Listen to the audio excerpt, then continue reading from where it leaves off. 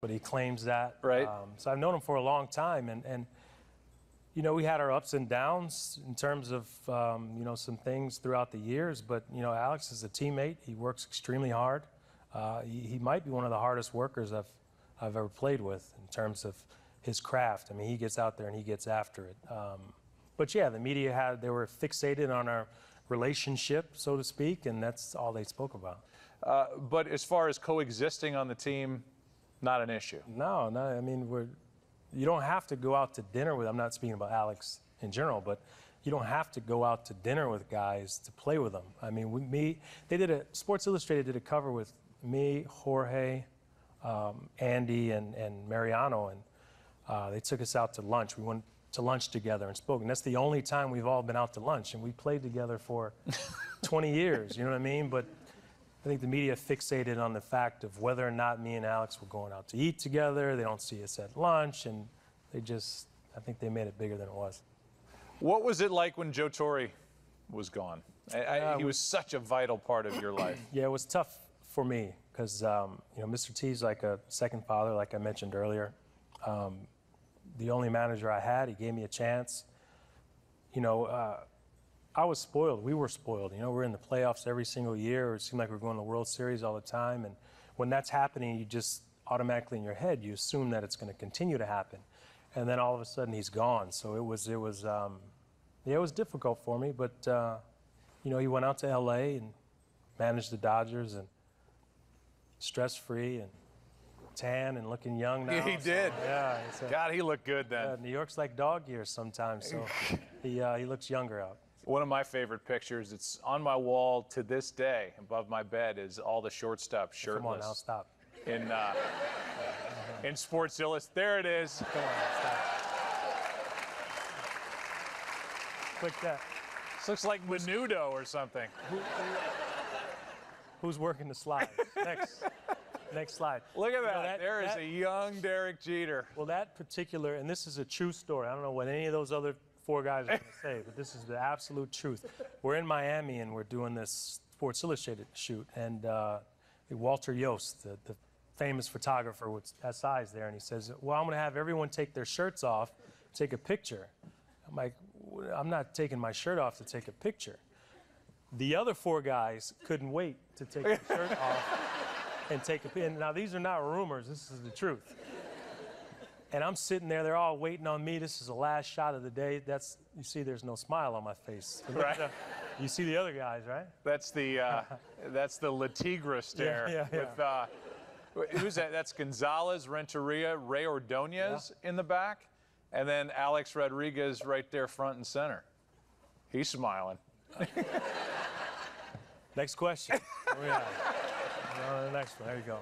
Your 3000th hit. I mean, there are some ways to get a three. You could hit a little bleeder through the right side. You could chop one, you know, on the left side. You could flip one into right. That was kind of your signature swing, but you went overboard on that one. Let's take a watch. I mean, that was a bomb, man. That was not a wall scraper. That had some carry. I got it pretty good. Yeah. I got it pretty good.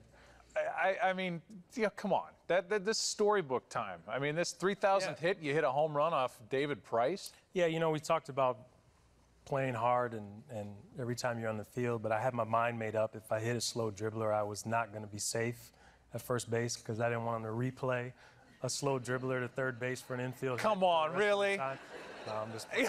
Okay, good. I'm just playing. But, yeah, I was hoping that I hit it hard. That was it. But, yeah, I guess all the stars aligned. They aligned again in your final Yankee Stadium at bat, which if you're going to do it and you're going to win a game in your last game last year, I mean, what better way than with this swing and with this ball into right? Ironically, I believe that's the only game I've ever played at Yankee Stadium where we were mathematically eliminated.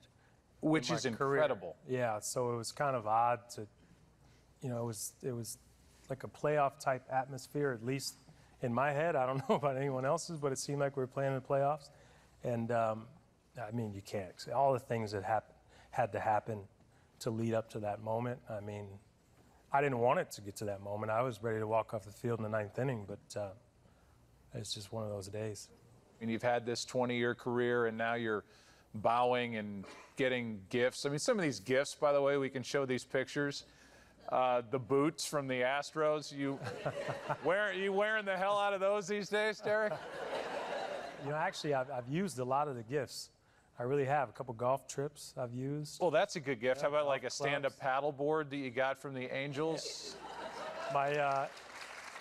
That's awesome, by the way, but, you know, my mom wants to use that. You know, the way that the organizations that I've basically been trying to beat my entire career, and the fans who dislike the Yankees or maybe rooted against me for most of my career, if not all of my career, the way they treated me my last year it's hard to put into words. You know, the epitome of that was playing in Boston the last 3 games. I don't know if in this social media world or this kind of cynical world now that anything speaks more to what people across baseball thought of you than your final time at Fenway Park. Let's watch. His final hit, an RBI single, as Jeter says goodbye to baseball.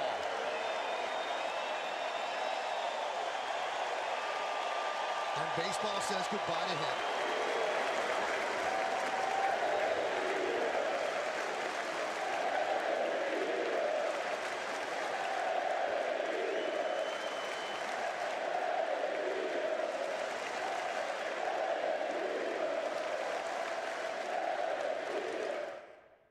That's really cool. Yeah, it was.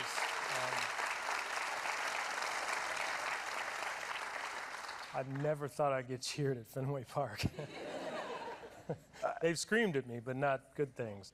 As you look back on that, I mean, what a great send-off from this arch rival, and those fans standing and applauding you and chanting your name. What a brilliant moment. Yeah, after the last game in New York, you know, there was talk of whether I should have just ended it there, and understandable because, you know, playing at Yankee Stadium, how it went down, you can't top it. I mean, there's nothing I could have done at Fenway Park that would have topped it. But, you know, out of respect for Boston and their fans and their organization, then, you know, I wanted to play those couple games there.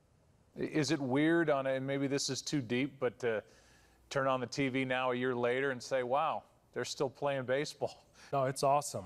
Really, if it's, I'm telling you, I went on my first summer vacation ever a month ago. I mean, you laugh, but you know, I went to my grandparents' house when I was 11 or 12. It was the last time I was on a summer vacation, and I'm not complaining. Trust me, I'm really not complaining. But I think we talked about this earlier. I think when you're removed from it, you realize how difficult it is to play those many games throughout the course of a season.